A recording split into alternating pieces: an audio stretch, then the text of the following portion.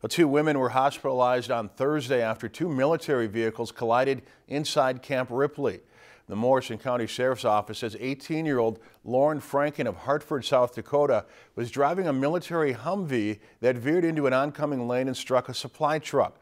Franken and her passenger, 22-year-old Samantha Kosuski of Watertown, South Dakota, were taken by ambulance to a Little Falls hospital with unknown injuries. The driver of the supply truck was not injured.